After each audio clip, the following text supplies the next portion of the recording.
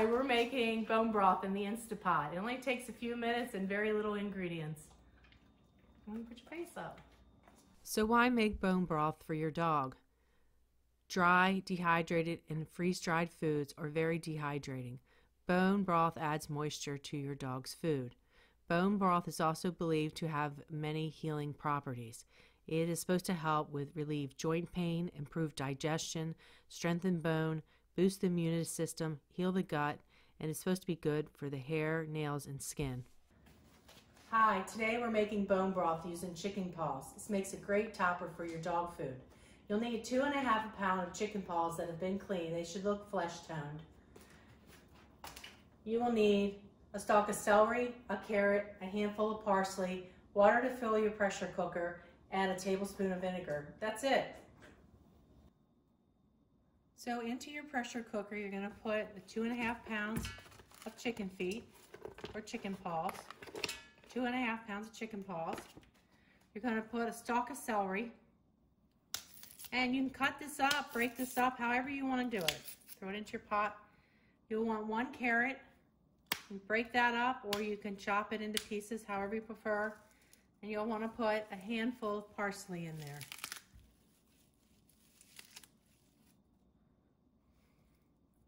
Then you'll want to fill your pot with water up to the maximum fill line.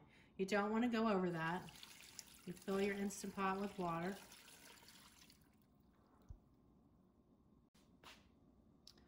All right, so you fill your Instant Pot up to or just below the max fill line.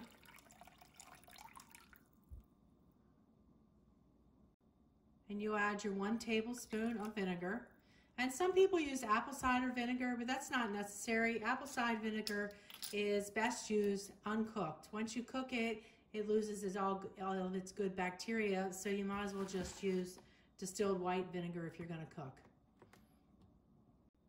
Okay, once you get all your ingredients in the pot, you're going to put the lid on, and you're going to set it for soup, stew, whatever your setting is for your pot, soup, stew, for 2 hours. You want this to cook for 2 hours, and then you'll want it to slowly release on its own. Just leave it be and let it cool. Okay, so we've got our pressure cooker set for meat stew, 2 hours, and we're going to hit start.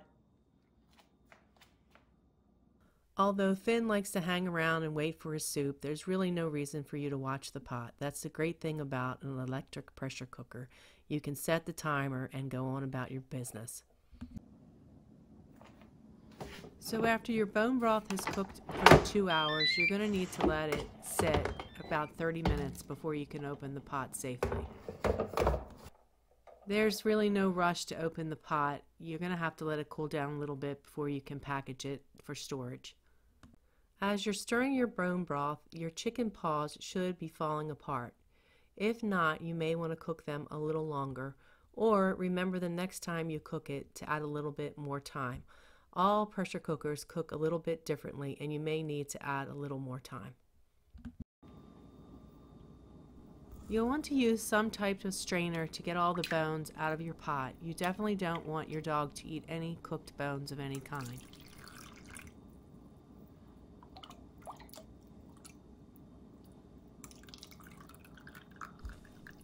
If you want to separate the vegetables out of your pot, it's perfectly good for your pet to eat the carrot, celery, and parsley in the pot.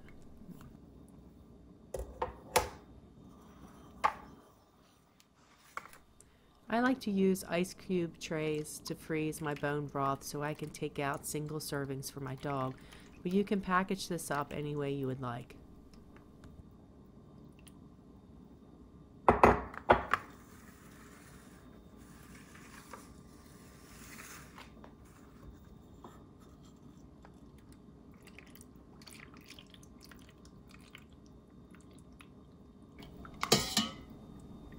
You'll want to remove the chicken feet and discard them. You do not want to feed them to your dog.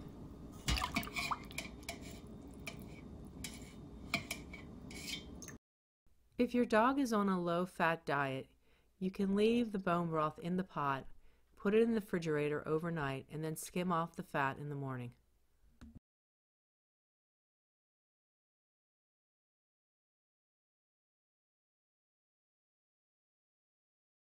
You can package your bone broth in ice cube trays, little doggy molds, plastic containers, or mason jars.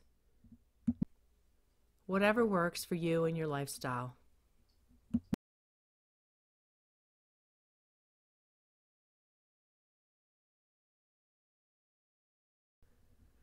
Placing your mold or your containers on a baking sheet will help you get it to the freezer without spilling it. Your bone broth will keep in the refrigerator for 3 to 5 days, or you can keep it in the freezer for about 6 months.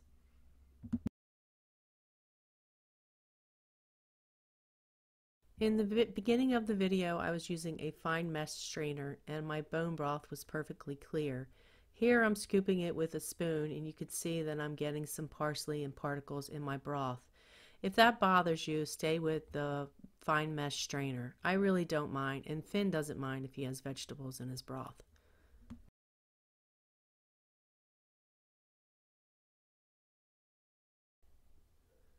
Once my molds have frozen, I like to pop them out and put them in a plastic bag because they take up less space and I can use the molds for other things.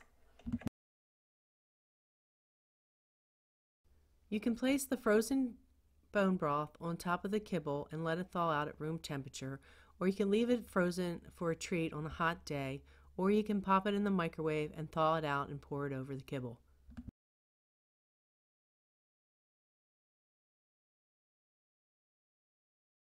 Let's see if Finn likes bone broth.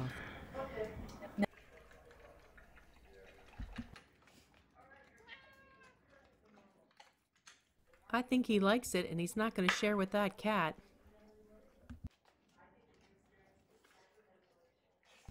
Speaking of cats, if you have cats, they love this bone broth too, and it's great to rehydrate their food as well. Chicken feet, chicken paws, whatever you call them, they're good for your dog, whether raw or made into a bone broth. They are excellent. If you like this video, please like, comment, and subscribe. Thank you for watching. Bye.